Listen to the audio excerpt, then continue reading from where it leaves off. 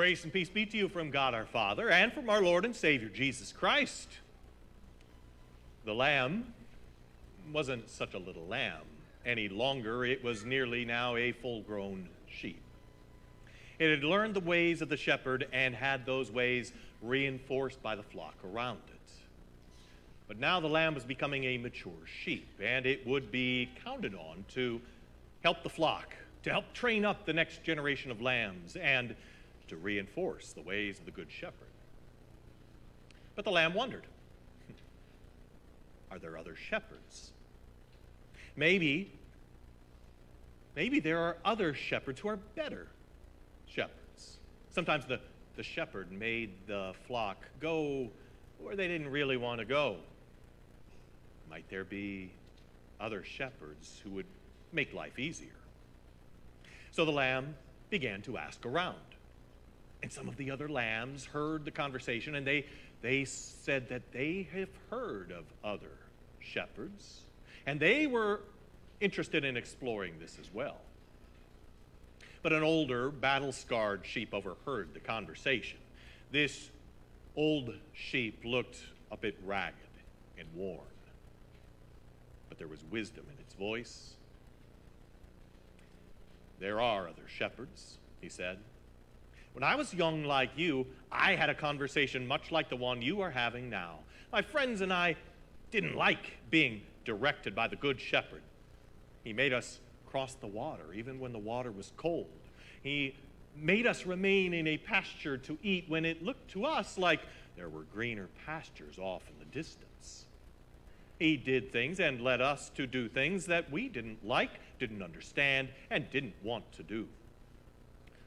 So we got together and we said, let's go in search of a new shepherd. We'll find one who will lead us where we want to go, and we'll do what we want to be done." And so one night, while it was dark, we snuck away. After traveling through the night, we came upon a group of sheep.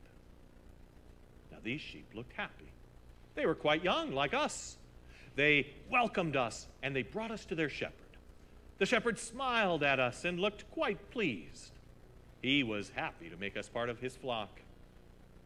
We thought we had found a better shepherd. But then we started to recognize that something wasn't quite right. There weren't any older sheep. So we asked the others, where are the older sheep? "Older sheep? I'm not sure what you mean," they replied. About this time, the Good Shepherd arrived. He had clearly been searching for us all night, tracking us through the night. He looked concerned, but not angry. When he spotted us, he rejoiced. But the other shepherd protested. "They belong to me now." The Good Shepherd reached into his pouch with his scarred hands and brought out several gold coins. With those coins, he bought us back. That day, the Good Shepherd brought us back to the flock. My grandfather was very upset. "How could you have gone away to a different shepherd?" he asked. "Because our shepherd makes us do things we don't like." My grandfather looked sternly at me. "It's very fortunate that the Good Shepherd found you in time. That other shepherd, he doesn't protect his flock, he eats them. Didn't you notice there weren't any older sheep there? It's because he doesn't provide for them, he consumes them." This was shocking to me, said the sheep, the old sheep. I hadn't considered that another shepherd might do such a thing. But my grandfather wasn't yet done. He continued, "And yes, the Good Shepherd sometimes leads us to things we don't enjoy or don't want to do, but it's always for our good. It's always because he knows better than we do." Jesus said, "I am the Good Shepherd." And every year on the fourth Sunday of Easter, Christ the Good Shepherd Sunday, we get to rejoice in the reality that Christ is our Good Shepherd. We get to hear those wonderful words of Psalm 23, "The Lord is my shepherd." We get to sing these beautiful hymns about Jesus being our shepherd. And yet there are so many other voices trying to get our attention, trying to get us to follow them, trying to get us to leave the Good Shepherd behind. There are other shepherds seeking to have us follow them. See, Satan not only will appear as a wolf in sheep's clothing, Satan will also appear as a wolf in shepherd's clothing, appearing to be a shepherd, appearing to lead, but ultimately leading only away from the good shepherd. Some false shepherds call out, Christianity is holding you back. The church doesn't want you to enjoy life. Christianity is out of date. The Bible is irrelevant. You're a fool if you believe that the Bible contains truth. Oh, by the way, here's a brand new truth which just so happens to fit exactly with what you would like to hear. How about that? And so we're tempted, aren't we?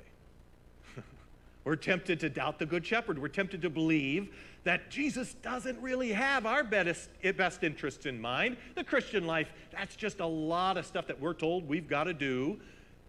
We're tempted to believe that true freedom would be found in leaving Jesus.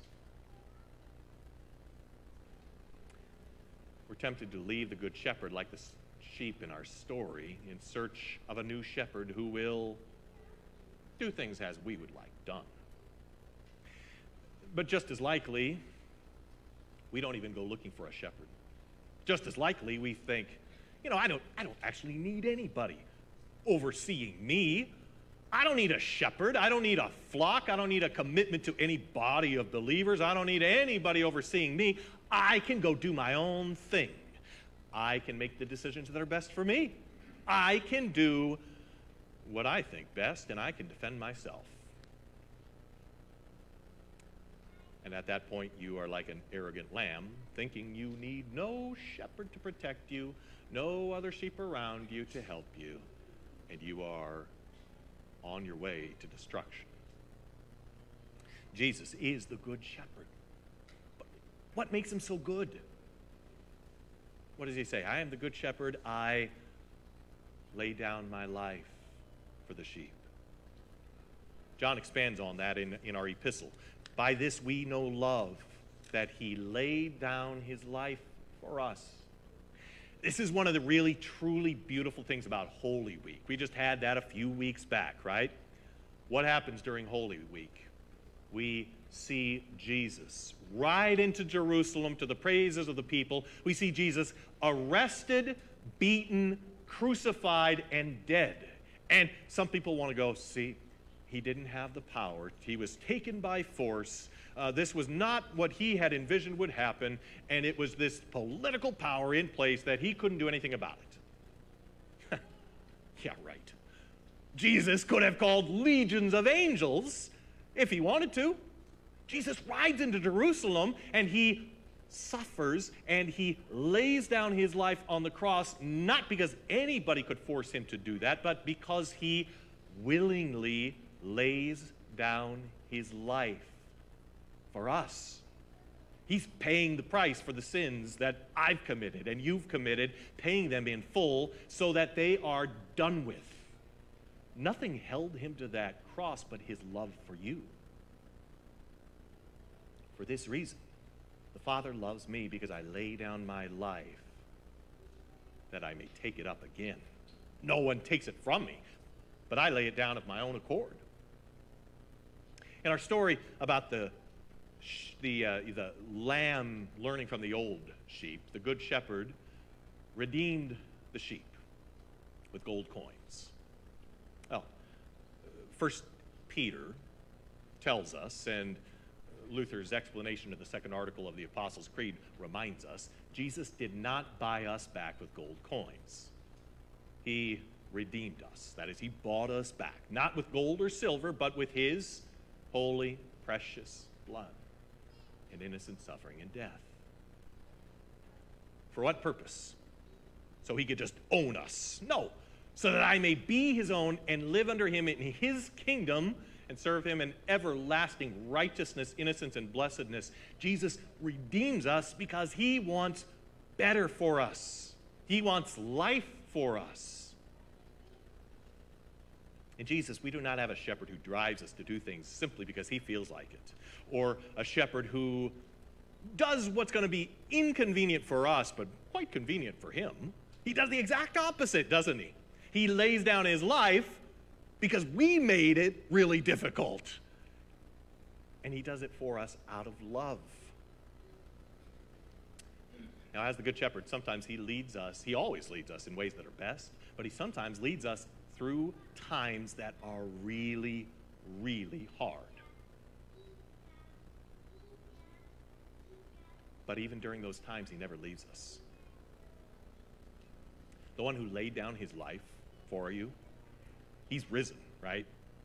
That's what we celebrated on Easter. He is risen. He's conquered sin, conquered death, conquered the devil, and he has power over all things. And here he is, standing right next to you, protecting you, guiding you, leading you, and there is literally nothing that you need to fear, because the one who has power over death,